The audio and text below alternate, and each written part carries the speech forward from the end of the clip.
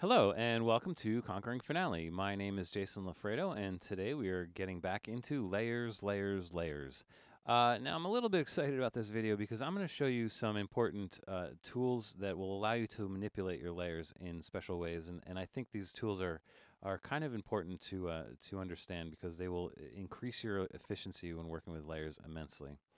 Particularly the first one I'm going to show you is the show active layer only function. And from hanging out in the forums a lot, I'm kind of aware that this is a function that many people don't know about, and it's an important function. And sort of once you know about it, it kind of changes your perspective of dealing with layers in Finale. So I thought it'd be worth touching on that a bit to make sure that you all know about that because it will help immensely.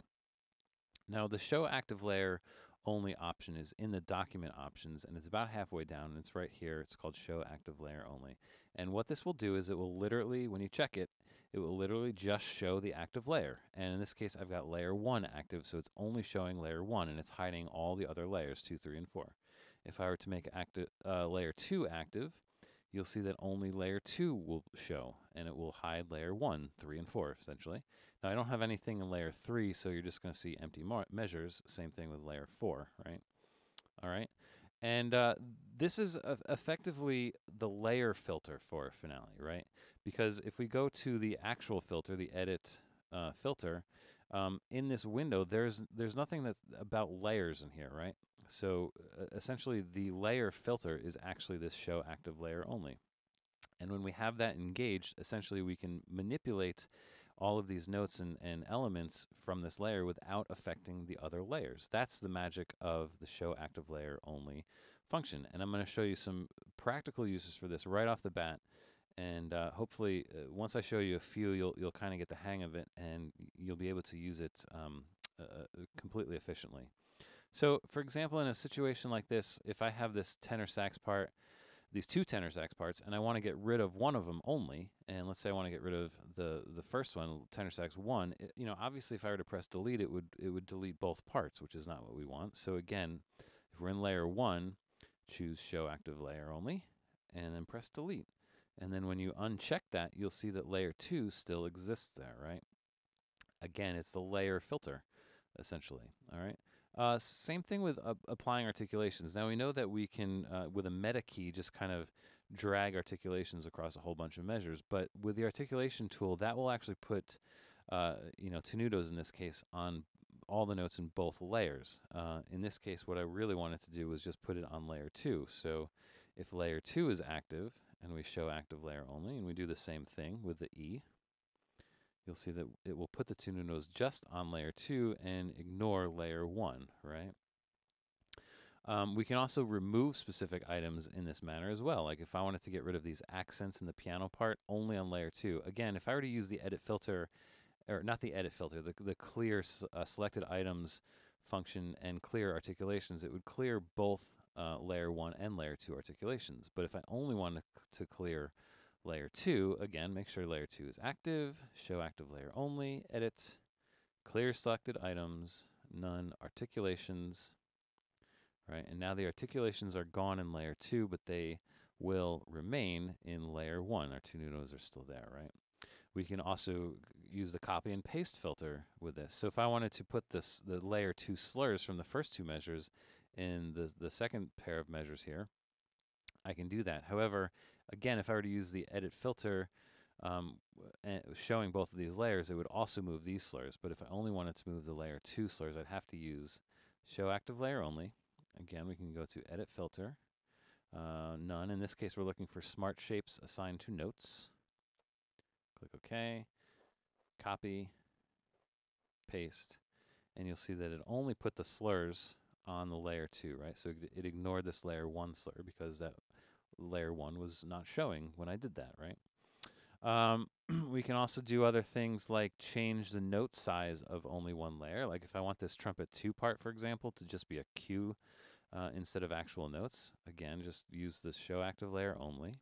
And now we can choose utilities, change note size, change it to 75%, click OK, and you'll see that only layer 2 will now be Q notes, right? Layer 1 will remain where it is. And even things like transposing notes, just something as simple as transposing notes. If I wanted, let's say, these two bars in the piano here, if I wanted just the layer 2 notes to go an octave higher and leave the layer 1 notes there, right? Layer 2 is active, show active layer only, press 9, and that gets transposed, but layer 1 does not. And of course we get a cross situation, which I'm going to show you how to fix in 1 minute. All right, so and obviously there's a ton of other things that you can do with the show active layer only. Your imagination is really the limit there. So that's just a few things, but once you get the hang of it, you'll be able to do a lot of stuff. The second tool that's worth mentioning is the move copy layers function. Now, this will do exactly what you think it would. This is the way that we're going to move notes from one layer to another layer. So in the case of the tenor sax part here again, if we select those, the move copy layers is in the edit menu. It's about halfway down where it says move/copy layers. And this dialog box comes up here, and we have two options. We can either move or copy, right? So when we have move selected, what we're doing is moving contents of layer 1 into 2, or we can choose 2 into 1, 3 into 4, and actually we can change any of these. So we can basically put, the contents of layer 1 into any other layer, the contents of layer 2 into any other layer, and we could do 1 at a time, 2 or 3 at a time, whatever we need to do in terms of moving certain notes into other layers. In this case, what we want to do is move the contents of layer 2 back into layer 1. Right, so that's set up, and we click OK, and you'll see that it moved from 2 to 1. Easy as that, right? And again, we can even choose 2 of them. So in this case, now that I've got these notes crossed in this piano part, we may want to actually use the move copy layers to do 2 things here. Move contents of layer 1 into layer 2, but also move contents of layer 2 into layer 1. And when we click OK, it will do just that, all right? Now, I did this on purpose with these measures because it does cause a little bit of a problem. You'll see in this measure the spacing gets screwed up. And unfortunately, this is a little bit of an error with this particular function. And I wanted to just show you how to fix this because I'm here and I might as well. There's 2 ways to do it, actually. The first is in the MIDI audio menu here. There's an option called retranscribe that you can use. And you just have to be careful about this because this will destroy any markings, and you'll see what happens. It will reset it back to the original spacing, but the markings will go away. There is a better way to do this with a third-party plugin. In fact, it's a JW plugin. If you don't have the JW plugins, by the way, I highly recommend that you go to their website, which I'm going to post at the bottom of this video right now, and download their plugins because they're free and they're amazing, and they're an incredibly useful tool. That's the JW plugins. And the one I'm concerned about right now is the JW plugin, what's it called? Oh, sorry, it's a JW Change plugin. And this JW Change plugin, by the way, is an enormous plugin. You can change all kinds of things, and there's a lot to explore here. But the one we're concerned about is in note entries. And we're looking for clear position. And actually, we can clear all positioning of all kinds of things here, but in this case, we just want to clear all positionings and hit apply, and you'll see that it fixes that, all right? And then finally, I did want to caution you about that moving layers thing. If you have a situation like this, and you choose move copy layers, and let's say you only choose to move contents of layer 2 into layer 1, obviously there's material in layer 1. So when you press OK in this situation, you're going to get a warning sign that says this action will overwrite existing data. Select OK to continue. Now, occasionally this may be useful, but just be aware that this is what's going to happen. When you click OK, the layer 2 notes are going to move to layer 1, and all those other notes are going to disappear, right? Again, so it just depends on what you need to do in any given situation, all right? And so that's the move layers. And then finally, the copy layers. This is probably not used as often, but there are some uses for it. So for example, in this alto sax part, these first 2 measures, if I've decided that, I want to show these notes as split stem up and down, I can actually use the edit move copy layers for this. If I just copy contents of layer 1 into layer 2, and you'll see what happens. It does just that. It puts an exact copy into layer 2. So that's one way to do that. All right. The next tool that I want to show you is going to be handy when you're dealing with split layers, like I have in the piano part here, where rests are concerned. Now, I mentioned in the previous video that when you have layers in notes in opposing layers like this, the rests will float. And the way the finale handles this is that the rests will float 6 steps above the center line or 6 steps below the center line for layer 2, above for layer 1. And these positions are fixed. They're not dynamic, so they're not going to move up and down depending on, where the notes are in the other layers and whatnot, which is sort of unfortunate. It would be nice if they were a little bit dynamic, but they are absolutely fixed at plus and minus 6 steps. And occasionally that leaves us with situations like this where the rests are not really in ideal situations. Like in this particular case, it might be better to have the 8th rests actually where they're supposed to be, in the center of the staff, right? There is a plugin, and this is a native finale plugin in the note, beam, and rest editing. They're just about halfway down. There's something called Move Rests.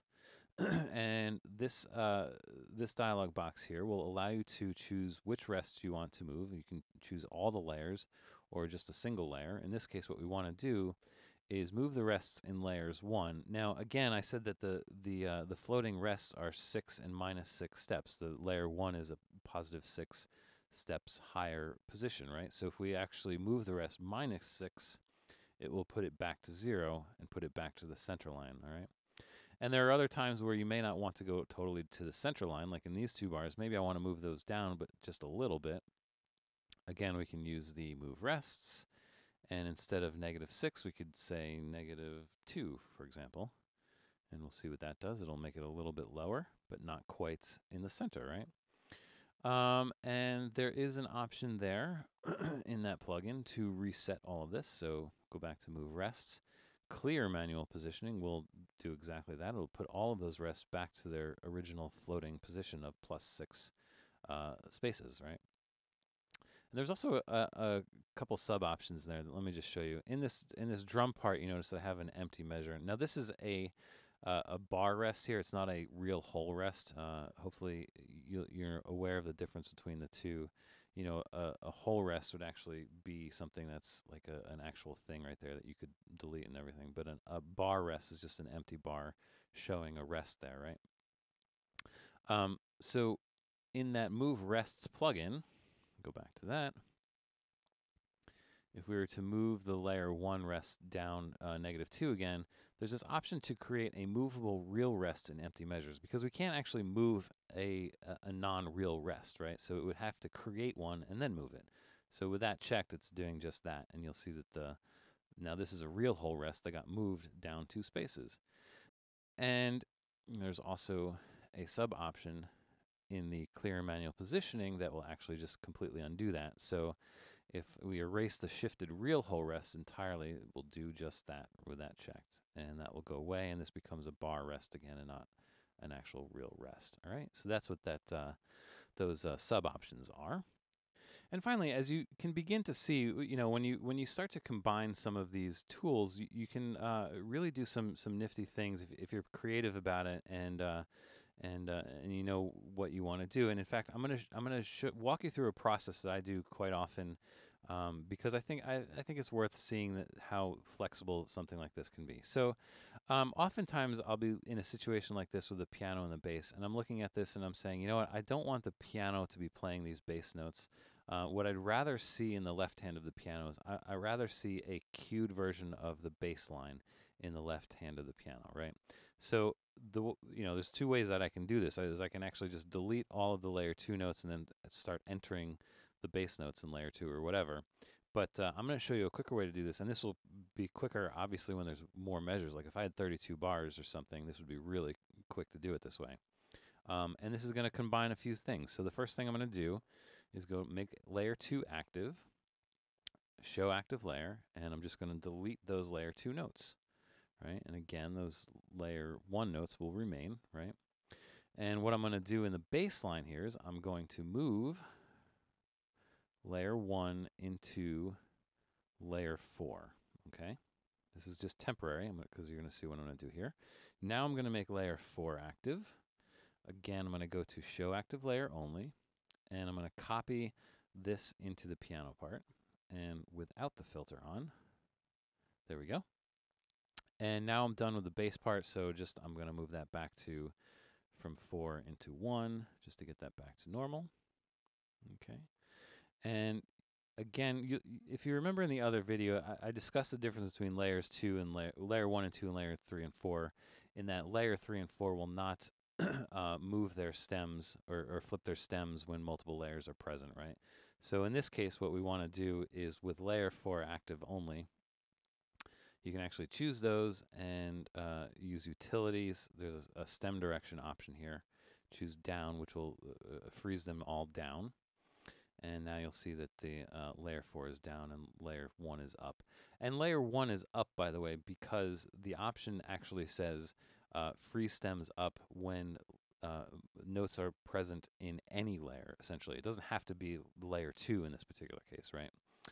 So that's why the layer 1 notes are still going up, right? Despite that there's no layer 2. There's a layer 4, so it's still going up. All right, and then finally, again, I still have layer 4 active, show active layer only, and I'm going to show you that other thing that I did, change note size to 75% so that these are now Q notes, and undo show active layer only. And you can see that in just a few steps with just a couple, selections made and a couple options chosen, that we can actually, do something like this without actually having to go through and re-entering all of these notes in layer 4 on the piano and everything. If you're creative about using these tools, it's a pretty quick way to get around and do some stuff like that. All right. And finally, one final thing I'm going to show you because I think it's useful. It's one other JW plugin that's going to do something specific for us regarding layers. And I'm looking at specifically at a situation like this in the alto sax part, where I have the alto saxes sharing notes in the same layer. And if for whatever reason I want to split those into 2 layers, there is no native way in Finale. There's no native plugin in Finale to do this, unfortunately. However, there is one in the JW set, and this one is actually the JW Staff Polyphony plugin, which is down here. And the one we're concerned about is concerning layers, and this is the split. And again, just these are having these checks is fine. Press apply, and you'll see that it split those 2-note chords into 2 layers, right? So that's a handy tool. I wish there was a native way to do that in Finale, but that JW Staff Polyphony plugin will take care of that immediately. There's another part of that plugin that I thought was worth showing you too. And occasionally you might come into something like this, where instead of using layer 2, the person writing it used voice 2 instead, and what you want to do is change those to layer 2. In the same plugin, the JW Staff Polyphony plugin, right below that split option, there's split from voices, which is going to do exactly that. So it's going to split those voices into layers 1 and 2, right? And actually, for this particular function, there is a native plugin, so you don't have to have that JW plugin to do that particular function. Just choose Note, Beam, and Rest Editing, which is the native Finale plugins. Go down to Voice 2 to Layer, and the simple box will appear, and it's going to say Move Notes in Voice 2 from Layer 1 into Layer 2, right? And when you click OK, it will do the same thing as that JW plugin, essentially, right? So oddly, there's a native way to do this one, but unfortunately, there's no native way to split the chords in this manner. But that JW Staff Polyphony plugin will do that for you. All right. So I think that's where I'm going to leave it here. Thanks for watching. Hopefully this has been a helpful video, and you've learned some neat tricks in manipulating your layers. So come back. The next video I'm going to do, I'm going to show you some stuff about muting and hiding layers. And that will be exciting as well. So thanks for watching, and I will see you on the next video.